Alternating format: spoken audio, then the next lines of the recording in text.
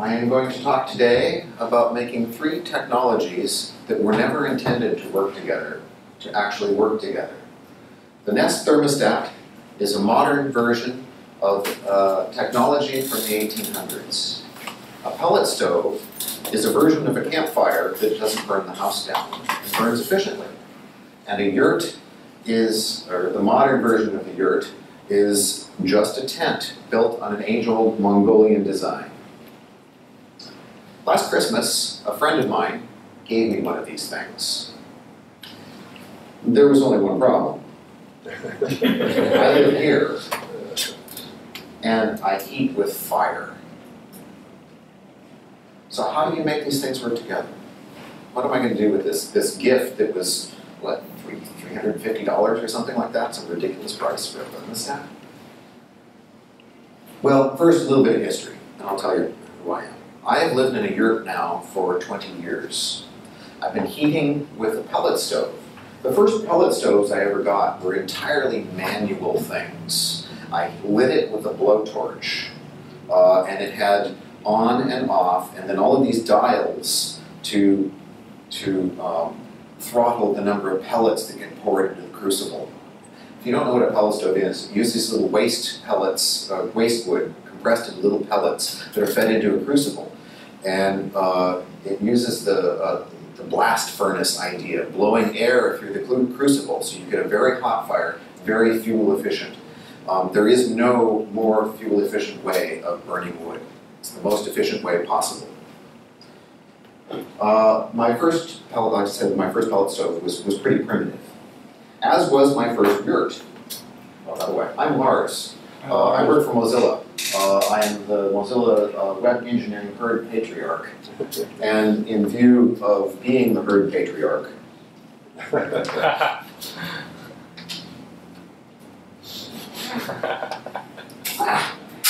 oh, shattered.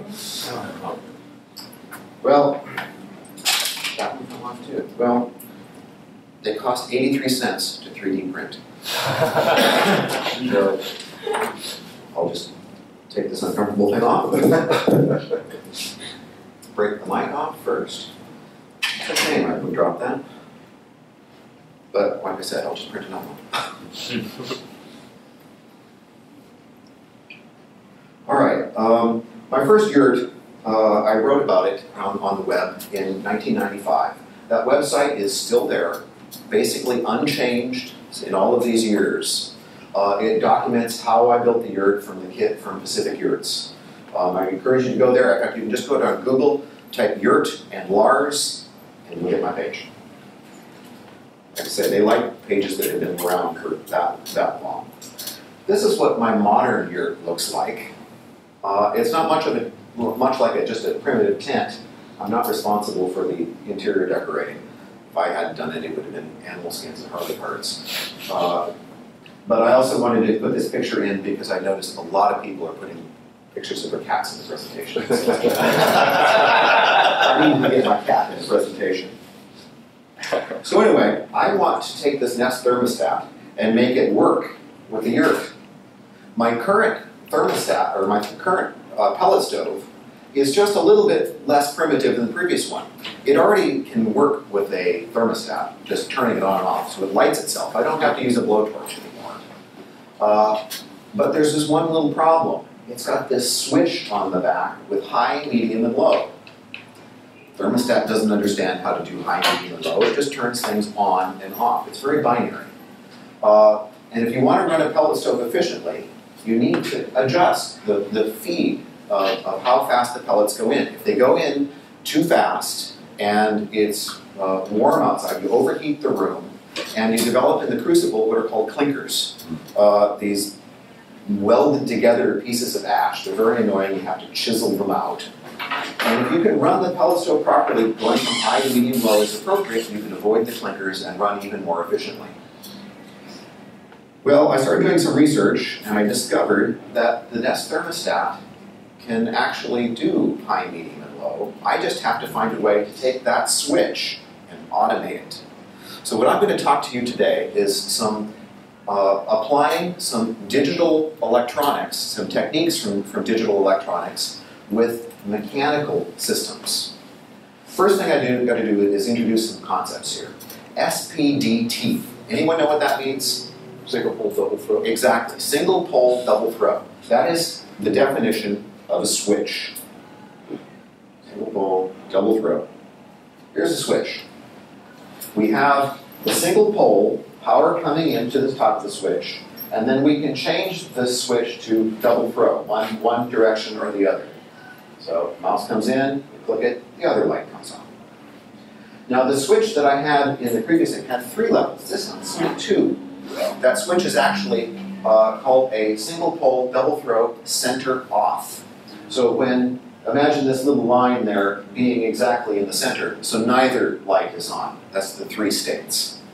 It happens to, on the pellet stove, set that up so that low is 1, medium is both of them off, and high is the other. So behind that switch, there are 3 wires. Yellow, which is the pole, the thing that comes in, brings the power in. And then there's the orange wire and the blue wire. The blue wire is for low, and the orange wire is for high. I can show that by getting a voltmeter and figuring it out. High, medium, and low. I look at how many volts. Thermostats run on 24 volts AC. And so I can see that when it's on high, the orange wire has 24 volts, and when it's on medium, they're both turned off, and when it's on low, the blue wire is 24 volts. If I think about the thermostat wire coming in for on and off and add that to this list here, when the thermostat wire is 24 volts, it means that the pellet stove is on, this is the pellet stove off. Those voltages still apply whether the thermostat has turned the pellet stove on or off. So we have 3 wires there and 6 states. If I turn this into a logic diagram and just take the 24 volts and call them 1s, and the 0 volts and call them 0s, and then take those 3 binary inputs, 2 to the 3rd power, we end up with 8 possibilities. So that's what these 2 blank spots here. I'm going to just add them in here, put the numbers in, and call these X. Just don't care. They're invalid states, but you'll see later they're important to have in this chart. So let's go over and look at the nest thermostat. We see what the inputs are to the pellet stove. Let's look at what the outputs are from the thermostat. Most thermostats just simple on-off. The Nest is more sophisticated. It can do high, medium, and low. It does so with 3 wires. Unfortunately, they're all white.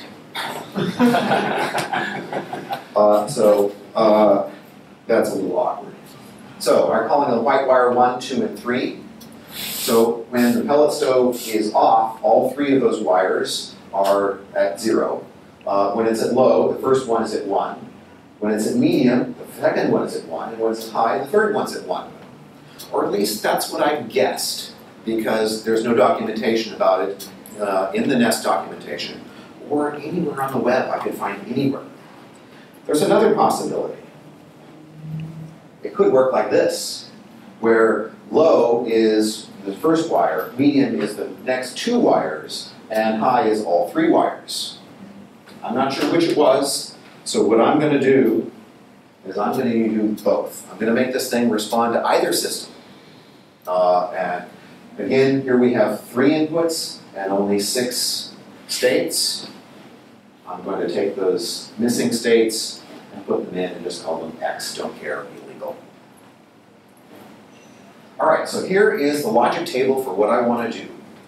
When the 3 input wires from the thermostat are all 0, I want those values in the pellet stove. When the Nest thermostat says low, just that 1 wire, I want the white wire to have high voltage, turn the pellet stove on. And I want the blue wire to have voltage, that's on low.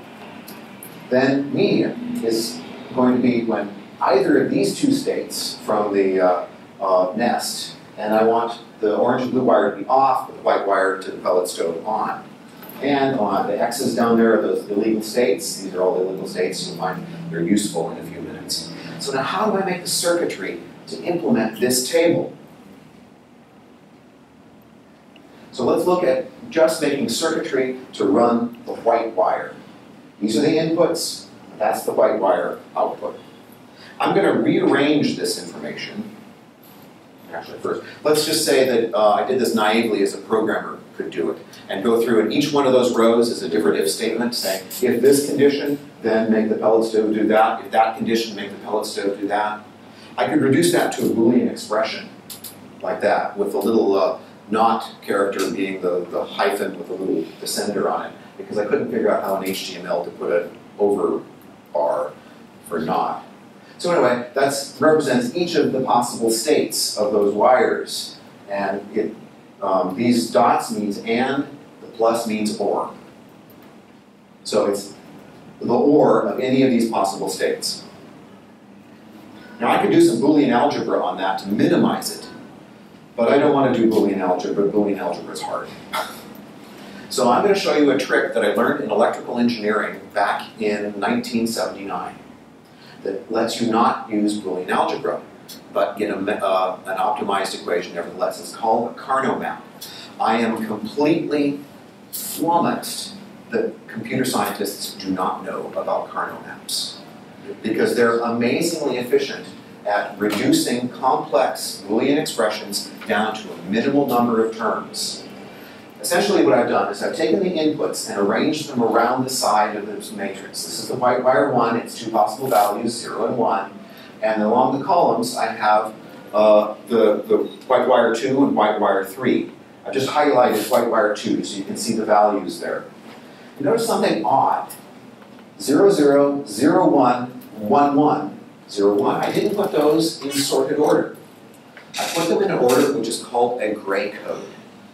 Between any two columns, as I move from column to column, only one bit changes from column to column. That allows me to do some very clever things. Let's fill in the inputs, or the outputs into the section. We'll start with this red one here. That's when all the white wires are 0. Going back to that previous thing, that's that 0 state there.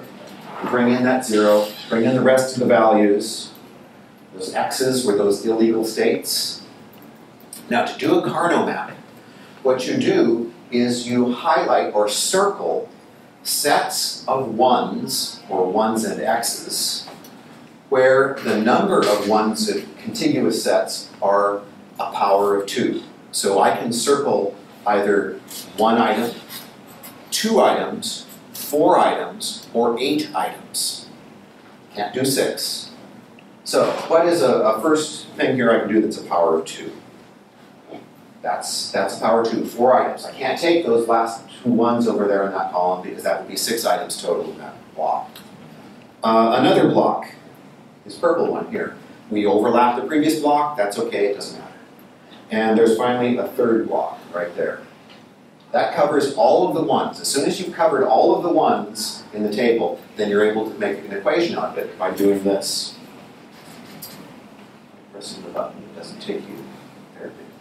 All right, so we're going to examine each of the inputs and write down which of the inputs are relevant to the equation.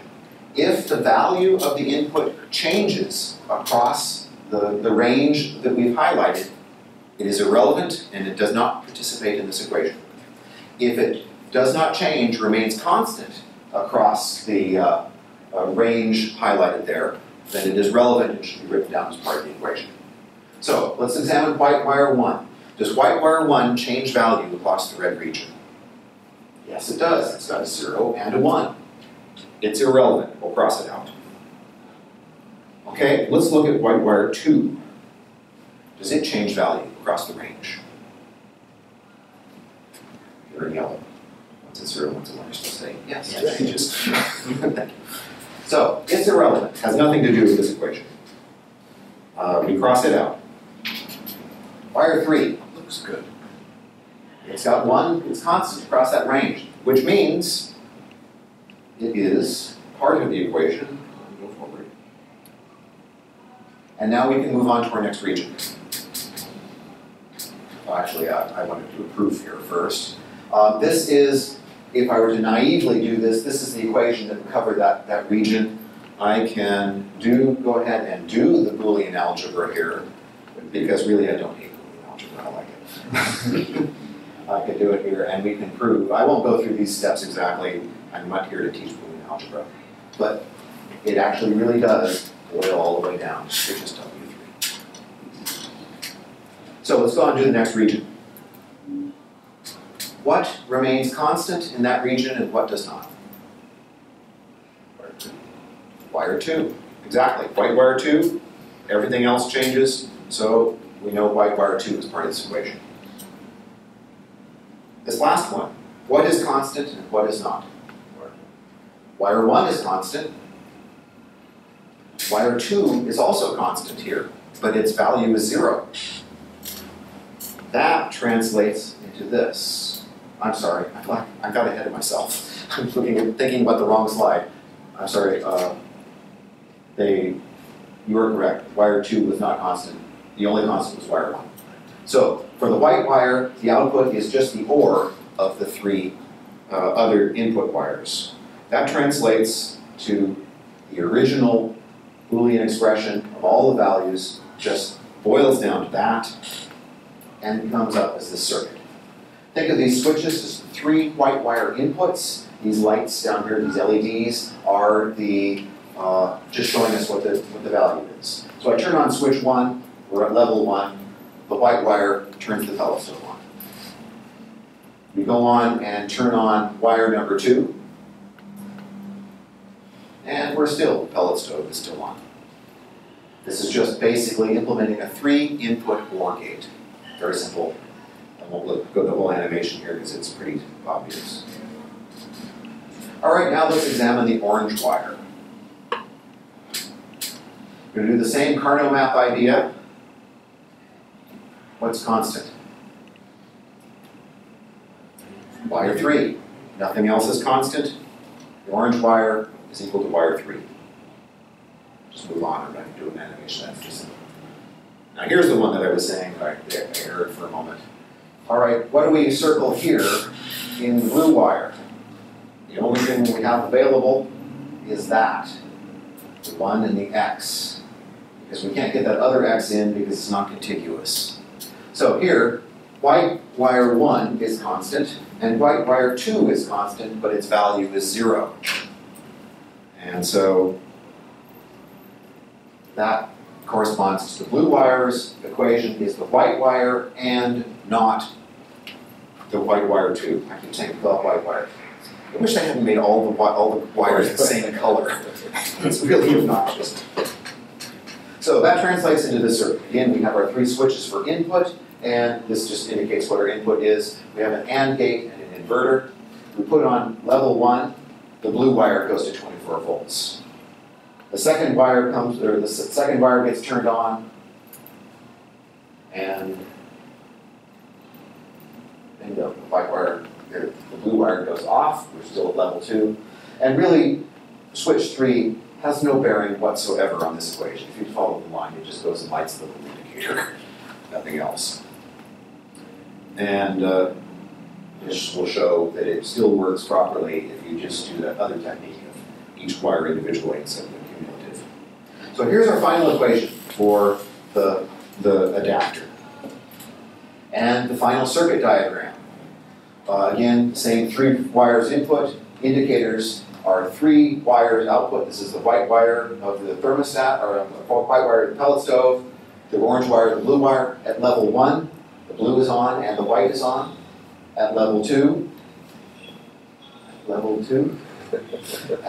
2, thank you. The white wire is on. Remember, the switch center off. They're both turned off. And finally, when number 3 comes on, the orange wire goes to 24 volts. So we have our circuit diagram for logic here. But the question is, how in the world do you implement logic gates in 24 volts AC current?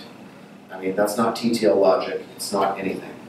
Well, the clue is to go back to 1955. This is a picture of the back end of a pinball machine from 1955. And this is, by the way, a joke. This is probably the earliest version of Flash I've ever seen. If you look at these switches, you see single pole switches. These long ones are the pole, and the short ones are the contacts. You can see as you move the switch, they would open and break. Here's a double throw switch right there. So maybe this will give you a clue on how you can implement a logic gate. See how those things open and close the switches? So if you want to do a logic gate, you would have your input line control the electromagnet, and your output lines are done by switches. How do you do an AND and OR gate in a switch? Well, it's really very simple. On the left, we have two switches in series. When one switch is on, nothing happens. When both switches are on, the light comes on. Close or open any switch, the light goes out. And a gate is that? It's an AND gate. Imagine those switches being controlled by an electromagnetic relay. Over here we have two switches in parallel. Either one of them will turn the light on. If they're both turned on, the light's on. That's an OR gate. So armed with that knowledge and the logic diagram that we had before, we can come up with the final schematic for controlling the pellet stove from the Nest thermostat. Coming in from the top, we have our 3 white wires from the pellet stove. Each one of those things, if you follow the dotted line, controls a relay. When the electromagnet is activated, this plunger pulls closer to the magnet, which changes the value of the switch. This black line is the white wire that turns the pellet stove on and off, and you'll see it goes to every single switch, every single relay. And if you look at them, that is 3 switches in parallel. It's a 3-input OR gate. Let's look at the blue wire. Follow the yellow wire up here, hits a switch, follow the blue wire around, hits another switch, but notice it's an inverted state from the previous switch, and back around. That is an AND gate. And then following the orange wire, it's just a simple switch, which is called a buffer in electrical engineering. So here we have the whole logic diagram in as a schematic for electromechanical relays. So what's the next step? Next step is to bring my screen back. There we go. The next step is void the warranty of the pellet stove. Opened up. By going in and starting cutting wires. First thing I'm doing is I'm going to cut that yellow wire and route it out of the pellet stove into my little device. I'm going to splice the orange wire and send it out, and the blue wire, and then I'm going to take that set of wires and route them out to a box. This is that box. When I first built this project, I hadn't anticipated that I was going to make presentations or blog postings about it at all. It was just something I was doing. So I did take a lot of photographs. But if you look here in how I've implemented these sockets will accept relays. That's what a modern relay looks like, instead of those open contact things in the pinball machine from the 50s. Anyway, if you look at these wires and trace them through, you'll see that I have faithfully reproduced that schematic. Connect it all up, connect all the white wires at the bottom end. You see the 3 white wires from the thermostat coming in. The orange wire, yellow wire, blue wires, orange, yellow wires go out, blue wire, the orange wire, and the white wire head out the top going to the pellet stove. Turn it all on, and lo and behold, the thermostat turns the pellet stove on to level 1. Pellet stove lights, and after 10 minutes, it's not warm enough in the Yurt, so the Nest thermostat says, go to level 2. Click, we're on level 2. Finally, after 20 minutes, it's not warm enough, click to level 3. I call it triumph. Fix out. Oh, another cat picture. Yeah. Happy in front of the fire. So how well does this perform? Well, Nest says that it will take at least 2 weeks for your thermostat to learn your home and your habits. The first week, of running the pellet stove in the yurt was hell.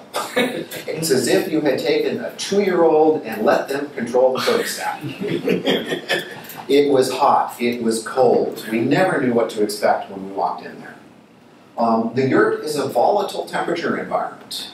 If it doesn't get heat, it's just a tent. It loses heat very quickly, and it's hard to build it back up again. And so it was not a fun week. In the second week, it got better. It was more predictable. We knew when the pellet stove was going to be on, but it was always cold in there.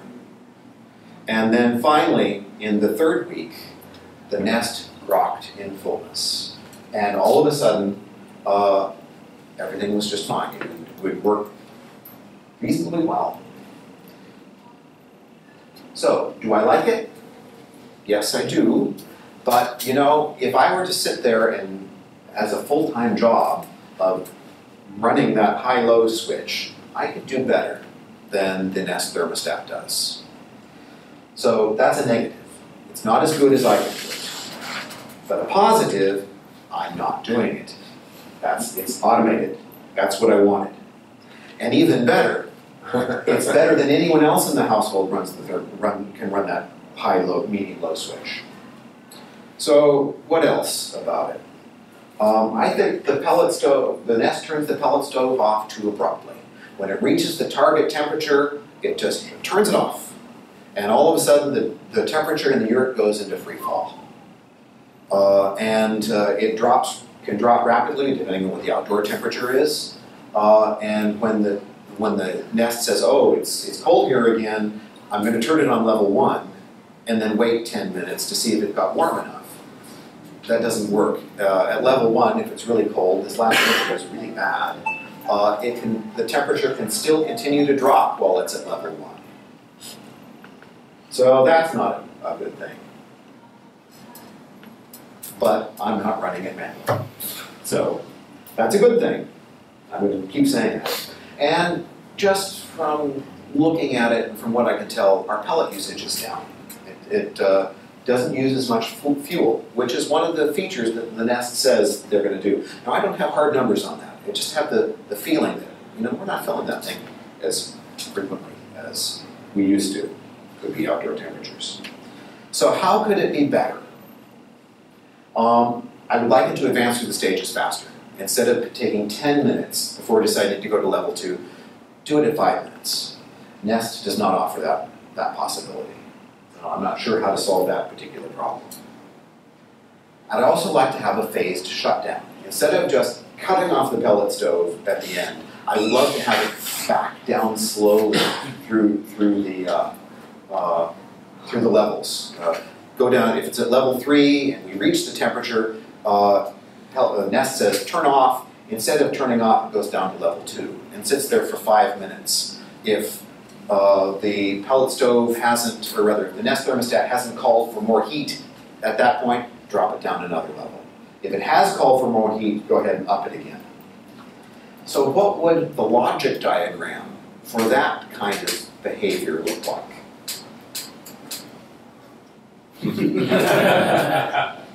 And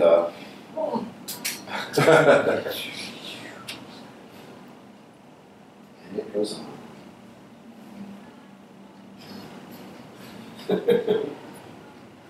So really what we have here, so I press my throat against the mic. So you can get back up to the top. We have 7 inputs. Previously we had only 3 inputs. And we have now an additional output called the trigger.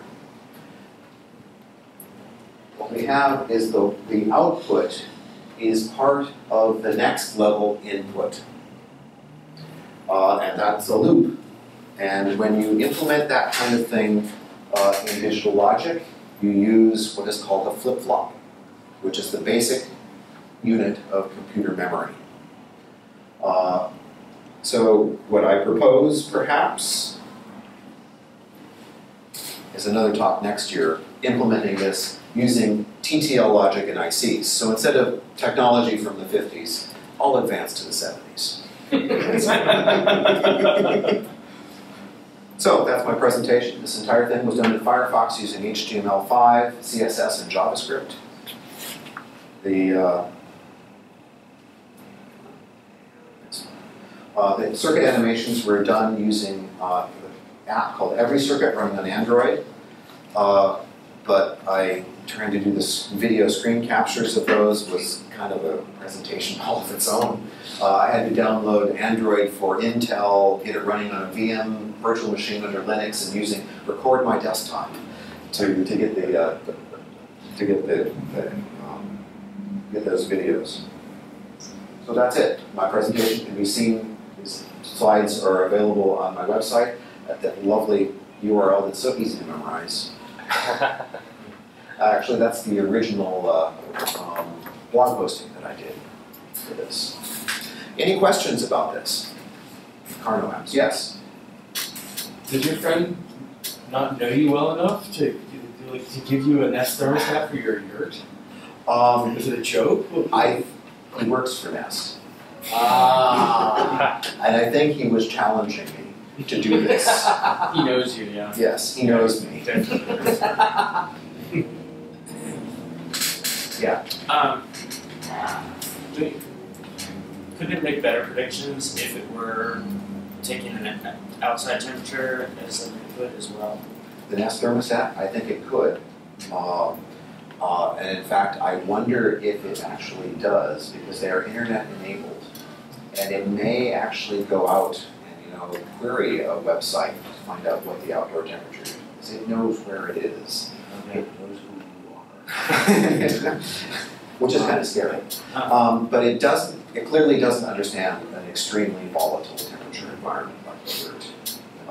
It would advance faster. It's supposed to learn how long it takes to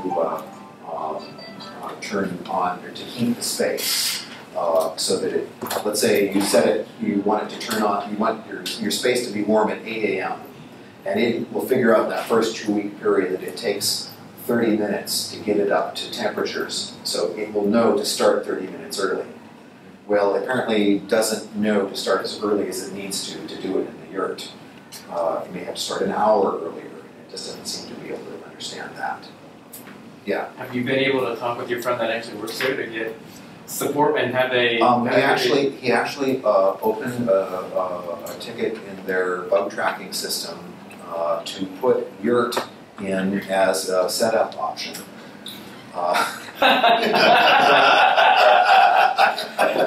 Curious the analytics on that. Unfortunately, it got voted down. After I initially did my blog posting about this, I was contacted by people at Nest. I was contacted by people at the Pellet Stove Company too. Oh, really? Who said, "We had no idea you could do this." And your warranty is voided. It was actually voided already as an older pellet stove. A practical question. How did you tag the 3 white wires coming out of the Nest so you didn't want to poke your eyes out with sharp pencils? I just took Did you take a Sharpie and write on it or something? a label maker, and write a little tag for each of the ones, white 1, white 2, white 3. That let you get here straight. Yeah. And then does your pellet stove feed gravitationally the auger at the bottom? Yes, gravitational auger at the bottom. And then you refill it periodically? Depending on what the outdoor temperature is and how cold it is in the Yurt. The coldest temperatures, we generally refill it once a day. Mm-hmm. This time of year, it actually is running this time of year because it gets cooler at night, although we'll turn it off soon.